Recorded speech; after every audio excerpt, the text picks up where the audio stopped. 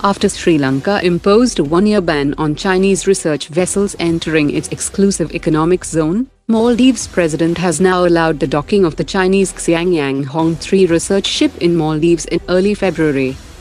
A 13-year-old child in the Maldives has lost his life after the Maldives government delayed granting permission to use an Indian Dornier 228 aircraft for medical evacuation despite its availability.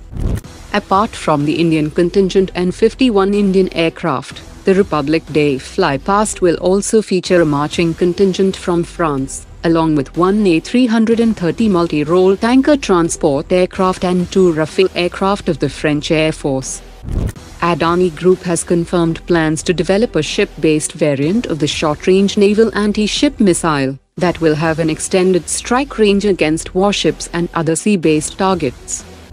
Tanzania's Minister of Transport visited Cochin Shipyard Limited, and both sides discussed collaboration in shipbuilding and ship repair.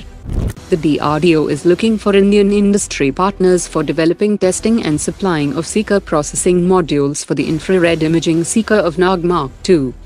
The Indian Army has inducted a limited number of Sherp N 1200 all-terrain vehicles for patrolling extremely difficult border regions.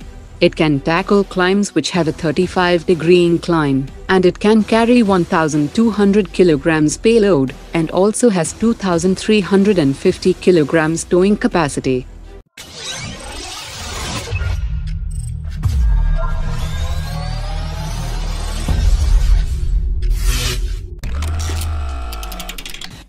Retired Air Marshal RKS Bhadauria has said that the detailed design phase of AMCA is over, and CCS approval is in advanced stage, and the approval can come anytime. He also said that the Chief of Aeronautical Development Agency has informed him that the initial taxi trials of the AMCA will be much sooner, while the first flight of AMCA will be conducted in 4.5 years.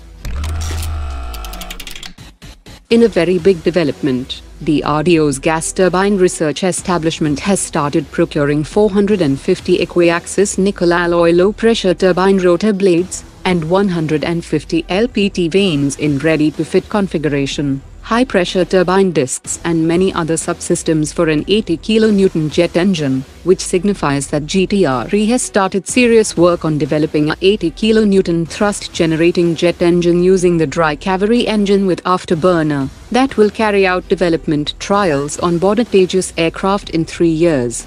This roadmap for 80 kN Kaveri engine includes a broad revision for the 90 to 95 kN Kaveri 2 engine for Tejas Mark 1A in the future. Experts have said that the Mahindra and Tata developed wheeled armored platform will beat the American Stryker in the Army competition for 700 vehicles.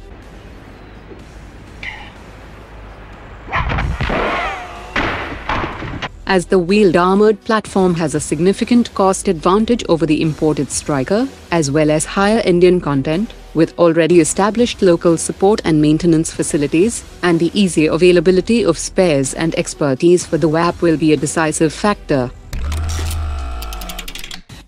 Indian firm EndureAir Systems has developed Sabal 10 and Sabal 20 electrically powered cargo drones for military logistics operations at high altitudes. They have a low audio and visual signature, and can operate even in the event of GPS failure. They also have a return to home feature, which is activated in the event of loss of communications and low battery. Today's top 3 comments.